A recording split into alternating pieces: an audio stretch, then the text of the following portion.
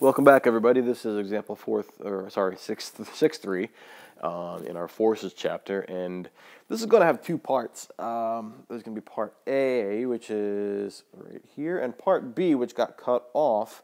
I'll tell you what that is a little bit later. But here we have a problem where we're going to need to take forces and break them into X and Y components and solve them independently of each other.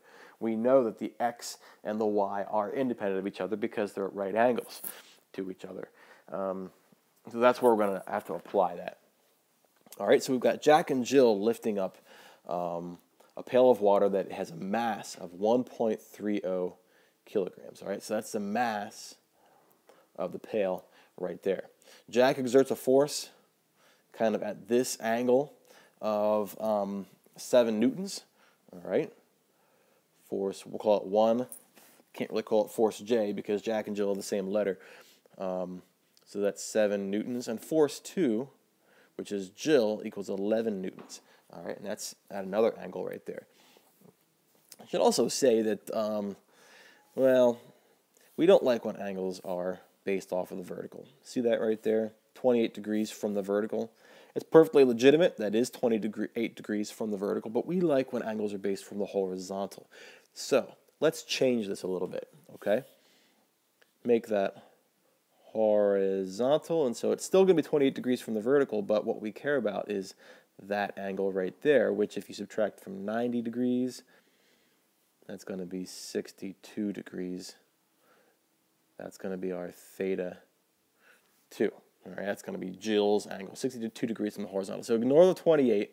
We're going to deal with 62. And what the question is asking us is, what does Jack's angle have to be? Because they're both pulling up at different angles. All right. Again, it's asking us what's that from the vertical. We don't want that. We want horizontal. So the question is, theta 1, what is that going to be? Okay. That's what we're going to solve for right there. So ignore from the vertical, we want from the horizontal. Let's just keep it in terms that we're more familiar with.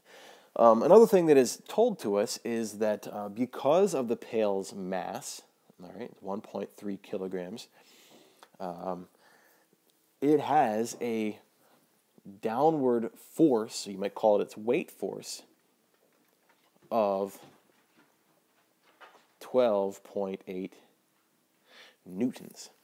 And we'll talk a little bit later about how that weight force is calculated, but we know that force is mass times acceleration. And so if this pail has a mass and it experiences the acceleration of gravity pulling it downwards, then it will have a weight force, a downward magnitude force of 12.8 newtons. That's going to be important, all right? Because Jack and Jill are going to have to overcome that with their forces.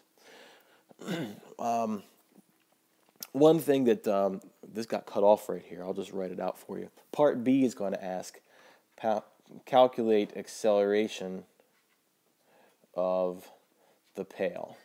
All right, now that'll be in a subsequent video, okay? But part A, we're just going to find out, what does Jack's angle have to be? He's holding that pail at an angle from the horizontal. We don't know what it is. We know his magnitude of his force. We know Jill's magnitude and her direction. And we need to find out what Jack's has to be.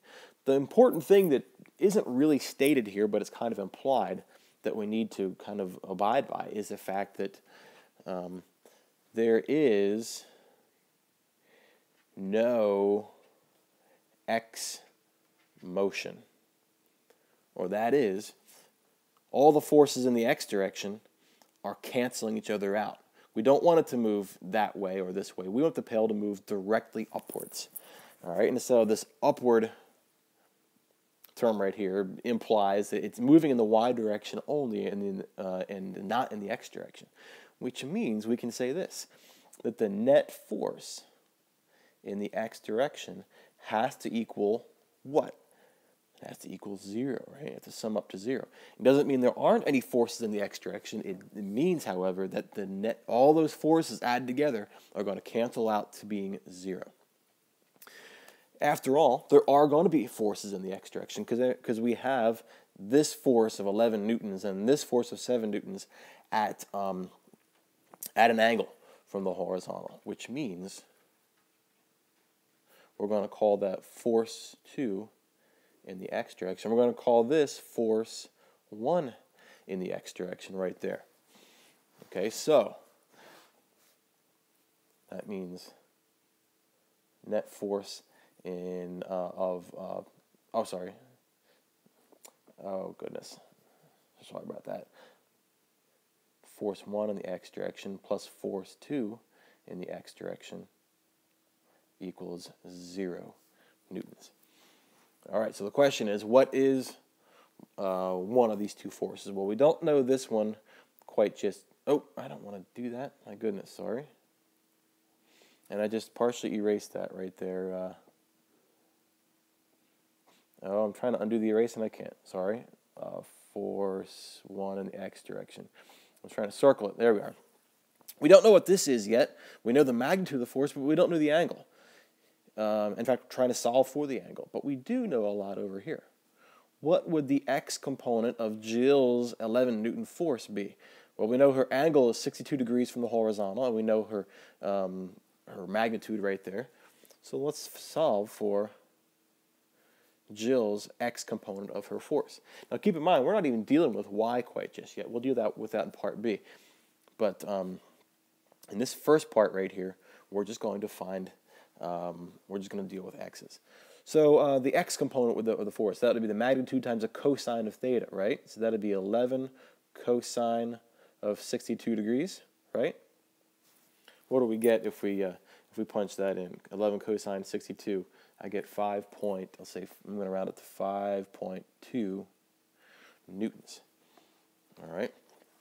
Well, if force 1 in the x direction plus force 2 in the x direction equals 0, then logic would tell us that force 1 in the x direction has to be negative 5.2 newtons. All right, you can also say that, all right, well, force 1 in the x direction, if we subtract the F2 over, equals negative force 2 in the x direction, and that proves a force right there. So this right here, actually both of these forces, that one and this one, you add them up, it means that the net force in the x direction is going to be 0, which means this will help us find the angle in the x direction, right? So let's look at Jack's side right here. So we now know that the force in the x direction, that is the x component of Jack's 7 Newton force, is going to be negative 5.2 newtons. I probably shouldn't have written that negative sign in there. It's just 5.2 newtons in the negative direction, but we're just going to use that 5.2 to find out that angle right there. All right, we know that for any angle, we have the adjacent and the hypotenuse. We can find out what that angle is by using the cosine, right? If the cosine of theta equals the adjacent 5.2 over the hypotenuse 7, I don't really need to put the newtons in there, then that means that the theta is going to be the inverse cosine of that fraction, 5.2 over 7. So this is going to tell us what Jack's angle has to be that he's pulling up with 7 newtons. So the inverse cosine of 5.2 divided by 7, that's 42 degrees. 42 degrees from the horizontal, because we changed that, because that's going to be that angle right there. We changed it because we don't like it from the vertical. Okay, so that is the solution to part A. At what angle should Jack pull up? Well, it's 42 degrees. If he puts it at too steep of an angle, it's going to throw off the balance, and this pail is going to slosh back and forth, and it's not going to be in balance with Jill's x force. Or too shallow of an angle, it'll change as well. But that's exactly the right angle with his force to counteract her force at her angle, so that there's no net x force. It comes out to being 0. All right, so that's Jack's angle of 42 degrees. That's going to be it for part A right here. I'm going to pick up with part B in the next video, and we're going to figure out what the acceleration of the pail is going to be. Hopefully, well, it tells us the pail will accelerate upwards, so we're going to find out how quickly it will accelerate upwards. So that's it for now. See you on the next one.